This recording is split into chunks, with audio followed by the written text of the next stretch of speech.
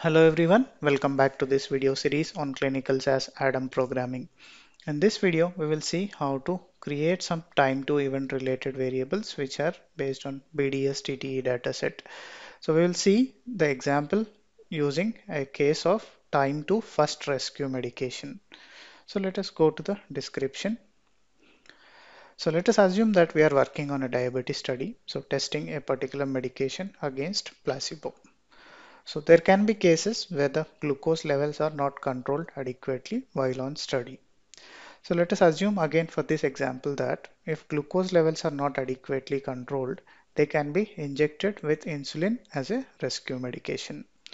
For analysis purposes, we want to identify the time from treatment start date, which means the start of the study treatment to the first administration of the rescue medication after study treatment start.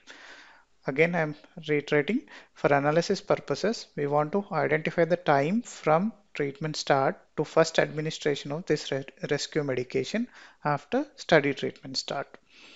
And there will be subjects who never need rescue medication. And for those subjects, we want to indicate that the rescue medication was not needed until study treatment end date. So we want to differentiate the subjects who needed the rescue medication and who did not. So we do that in a variable called sensor in ADTTE dataset. And for the subjects who needed rescue medication, we will populate as 0 in the sensor variable. And for the ones who did not, we will populate the sensor variable as 1. So here I have given two scenarios of subject 1001 and 1002 as an example. So do not correlate with these subjects in the actual data, which I will show in the next example in the coding. So let us assume that the first subject started treatment on a particular date and he ended the treatment somewhere here. But after starting the study treatment, somewhere he needed the rescue medication. So we want to identify the time from the treatment start date to the first rescue medication. As this subject needed rescue medication, so we want to identify that this subject needed rescue medication, and then we are populating the sensor variable as 0. And for let's take this example of subject 100 who might have started taking treatment on a particular date and ended the treatment on a particular date. But this subject never needed rescue medication anywhere in between this start and end dates of study treatment.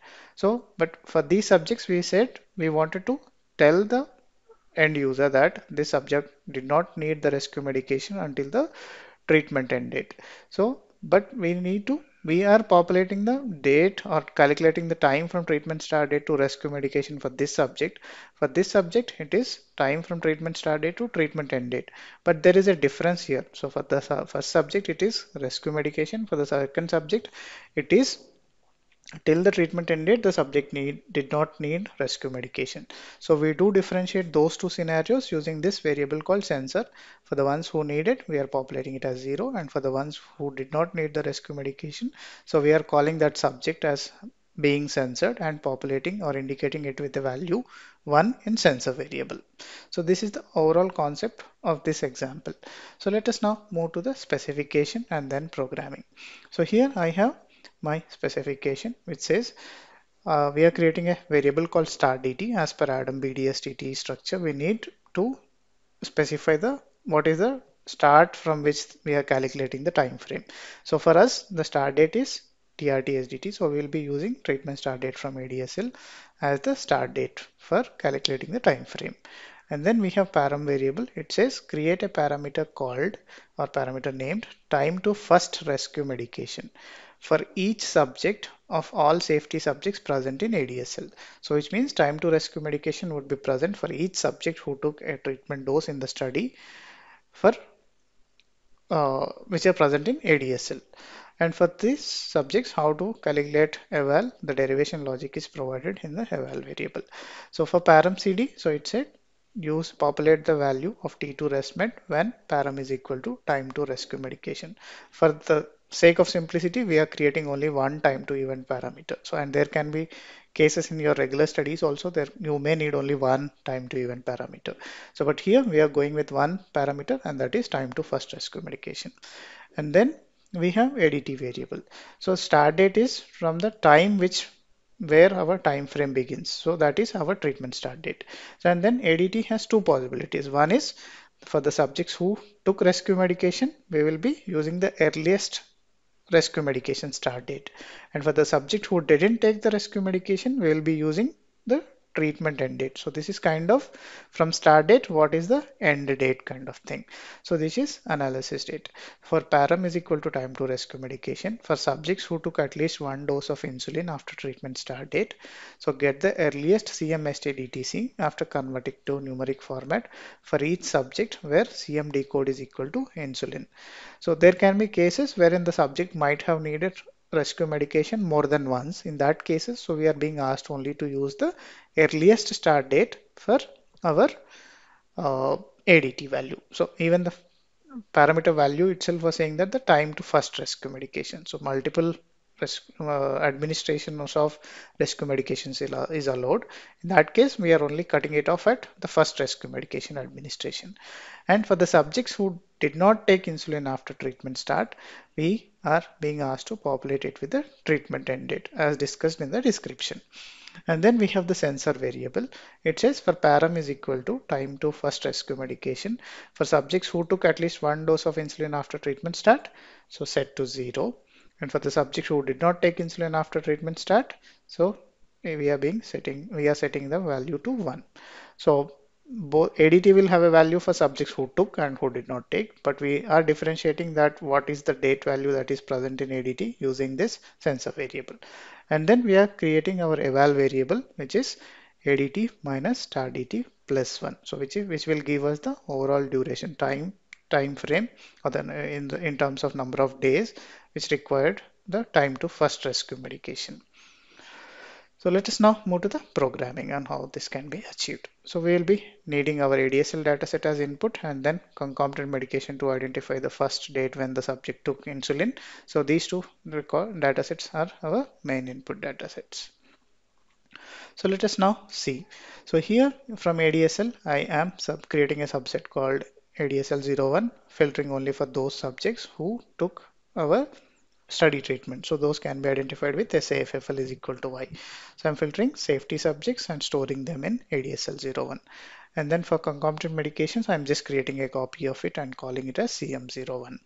And in the next step, what I'm doing here is, so we need to get the earliest treatment start date. For that, what I'm doing here is converting the CMSTDTC to numeric date value by using input function and yymmdd10.in format. And then I am applying a date9 format for the newly created variable, which is CMSTDT.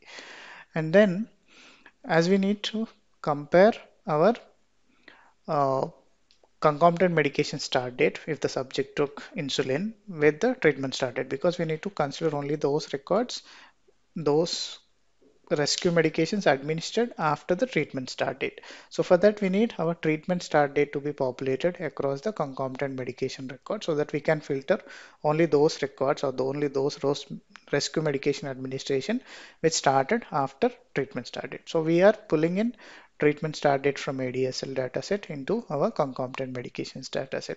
So we know that when we merge two datasets, we need to sort the datasets based on the same by variables. So we are sorting CM02 using proc sort based on U sub JD and our ADSL dataset based on U sub JD here. And then we are creating a new dataset called CM03 and keeping only a record for subjects who are present in both the datasets.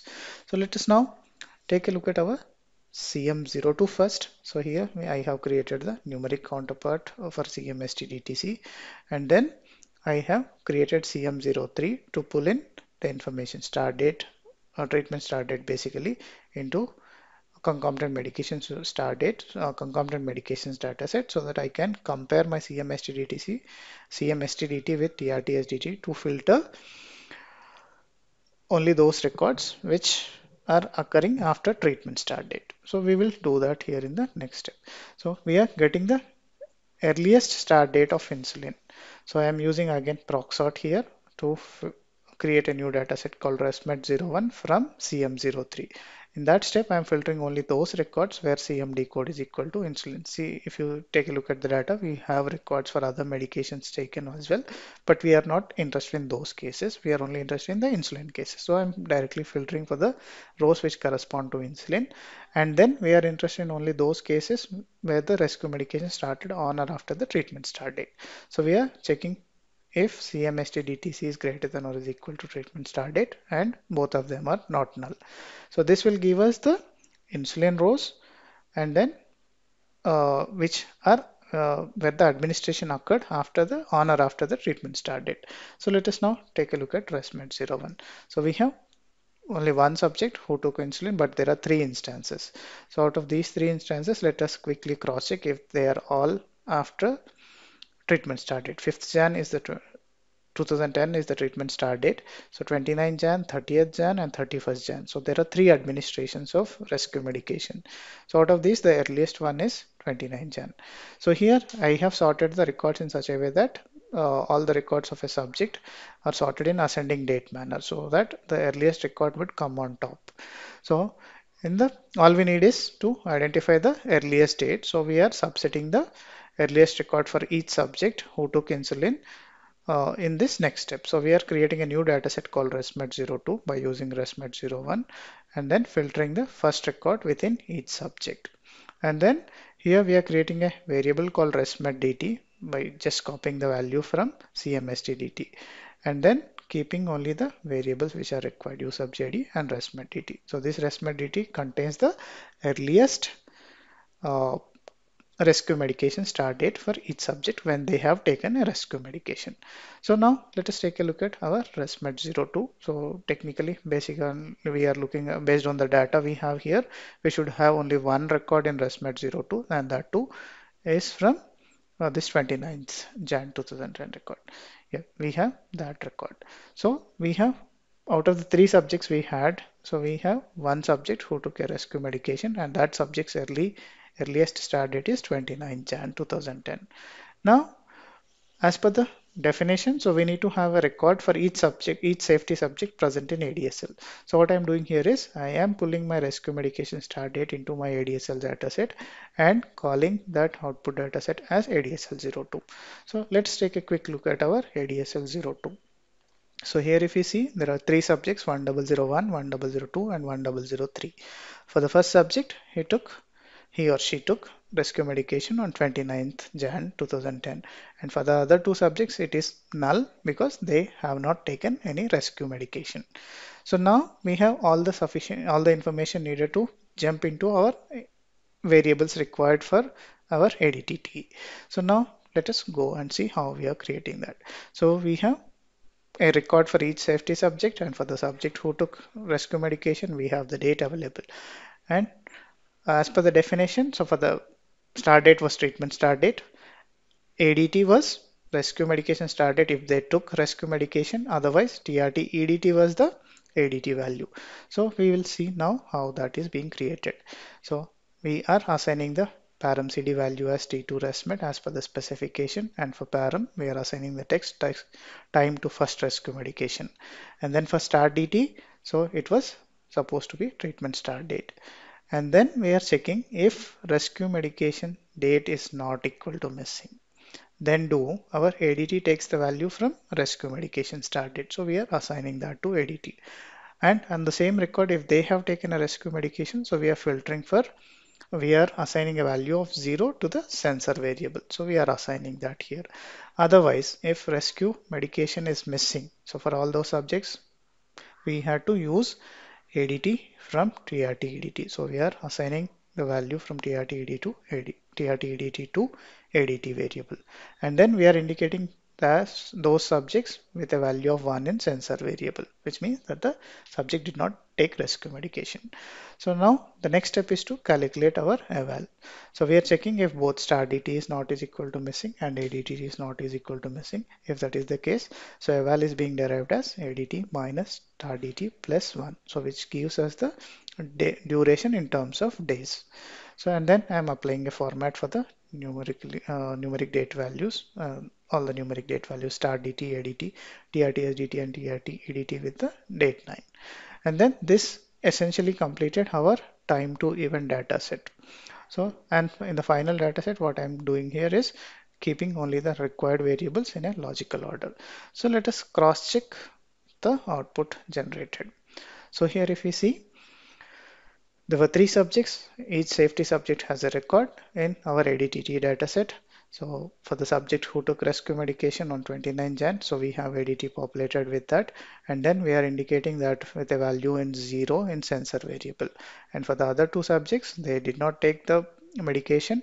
For them, the sensor value is 1. But for those subjects, ADT comes from our TRT ADT. So 21st March 2010 and 21st April 2010. So we have the ADT populated, and eval we have derived as the duration from start date to the ADT. So which means the first subject needed rescue medication in 25 days from the start of the study medication, and the other two subjects they were on treatment till 12 days and they did not need any rescue medication till 12 days. So this is how we can create a ADaM TTE, time to event analysis dataset. Though we have seen one simple example of time to first rescue medication. So in general, most of the cases, so it will be as simple as this in the programming aspect. So there can be complicated derivations prior to this ADTTE dataset. So wherein we will have to fetch multiple, check the dates from different datasets. But we'll see the examples in future videos. Thank you for watching and keep learning.